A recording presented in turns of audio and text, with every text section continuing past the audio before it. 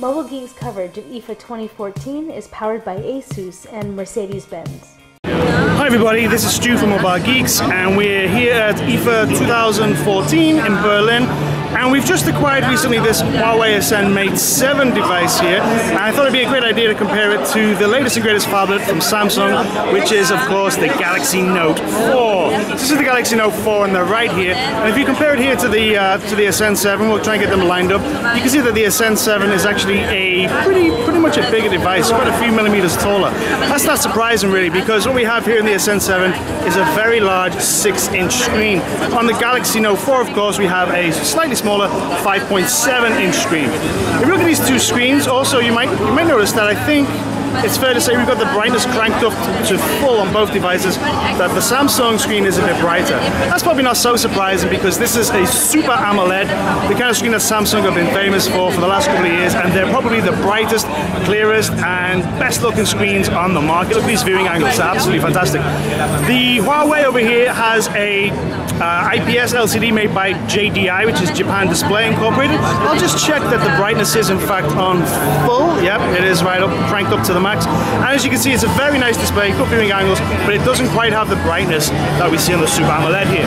It's also quite important to note that on the Samsung we have a QHD, it's 2560 by 1440 resolution. So this is a very high resolution device. This is, as we would say, it's kind of the future of smartphones. It's one of a few phones that have this. Another example would be the LG G3 that we've looked at before. But over here in the Huawei, what we've got is a regular kind of full HD. So this is 1080p, 1920 by 1080, which has its advantages. It will, in theory, use less power than a QHD and also get a little bit less hot.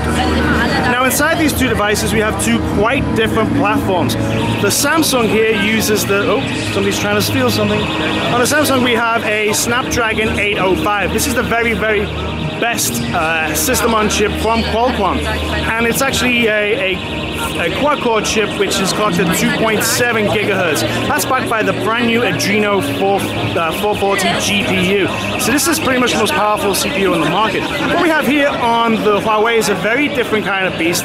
It's actually a homegrown, in-house developed system on chip called the HiSilicon Kirin 925. Now this is a little bit different kind of device, platform rather, in that it's octa-core. It uses the big little architecture from ARM, and it actually has 4 A15 cores clocked at 1.8 gigahertz and 4 kind of smaller low power cores, the A7 Cortex cores clocked at 1.3 gigahertz. Now we haven't had much of a chance to really test the performance on these, but I'm going to go out and guess that the Snapdragon will outperform the Kirin. But we'll see. We haven't had time to benchmark these in full. We did look at the Note 4 here, and we tried to benchmark it, but it seems that these devices at the show are not optimized.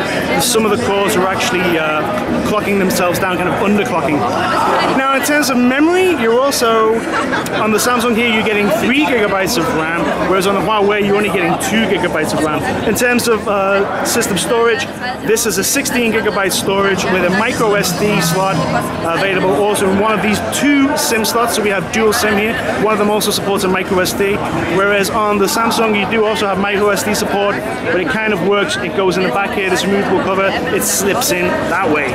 But I might add that actually there is a gold edition of the Huawei, which is a bit more expensive and will cost you, I think, $600, $599, and that will be 32 gigabytes and 3 gigabytes of RAM.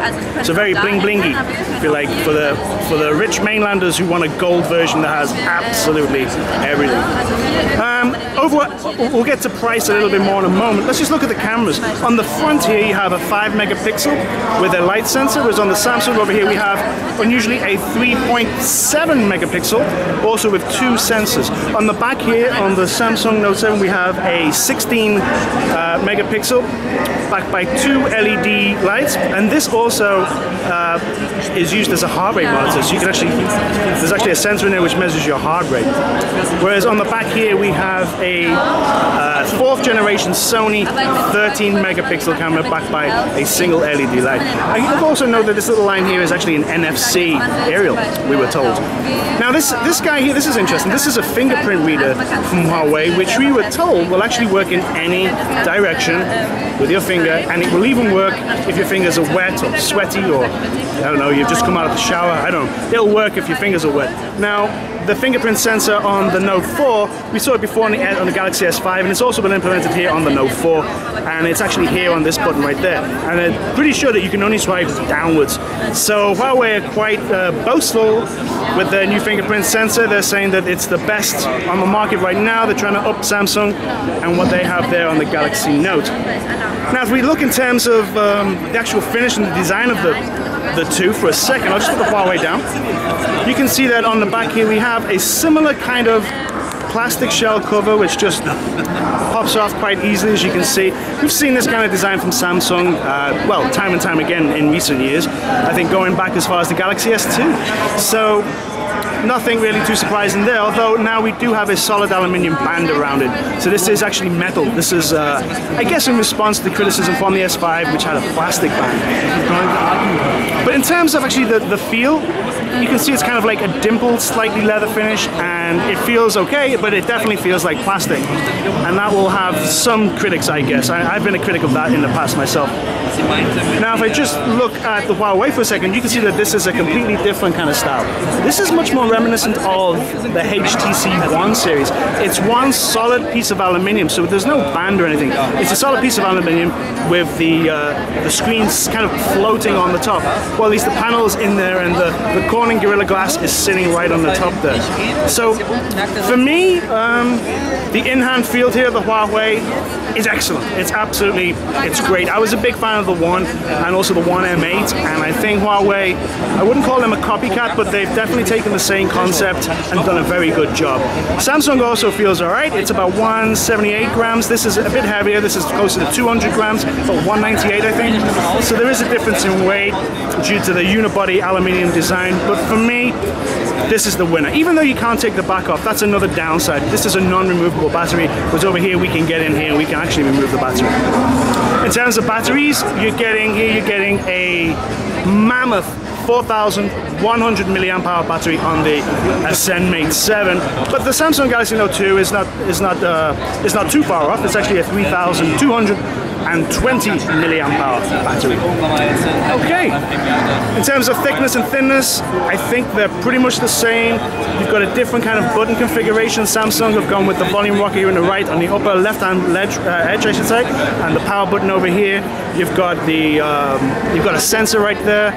Microphone, I guess. Oh no, that's an IR blaster. Sorry, my apologies. This is the headphone socket right there, and you've got your USB port. It's a USB 2 port, by the way. Samsung told us they're no longer going to bother with USB 3.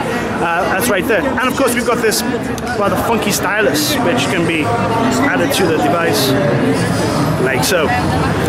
Whereas on the Huawei, you've got both of the volume and the power button on the right-hand side, USB in a very similar position, headphone on the other side, this is a microphone sensor, no IR blaster, and of course, no stylus. So a few differences there. Okay, now let's talk about price. We don't know the final price here of the Galaxy Note 4, not just yet, but let's be honest, it's going to be north of $700 US. Now this guy, well probably more than 700 euros, I would guess. That's pretty, you can call that for certain at this stage, I would say. Whereas the Huawei, this is the basic, the more basic version, the silver version. There's also a black version, and that retails for 499, so 500 euros. So a considerable difference in price. I don't know, I think they're both pretty similar devices, but I would tend to go with the Huawei at this stage. I'm quite excited about this. This has really impressed me so far. We're going to do a full review of both of these devices in the near future, so we can give you a little bit more detail about what the differences are and where the pros and cons of each device lies. Anyway, thanks for tuning in. This is Stu from Mobile Geeks. If you like this stuff, please subscribe to our channel. Don't be a stranger. Cheers. Bye-bye.